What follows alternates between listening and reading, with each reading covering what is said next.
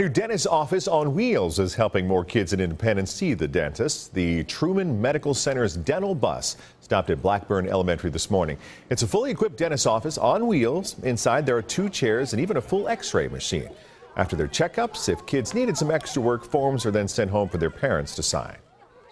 We get them back in, we do their exams, their x-rays, their cleanings, their sealants, fillings if they need them, and take care of them. We can have them maybe out of class for 20 minutes and right back in. Mom and Dad doesn't have to take off work and miss half a day of school.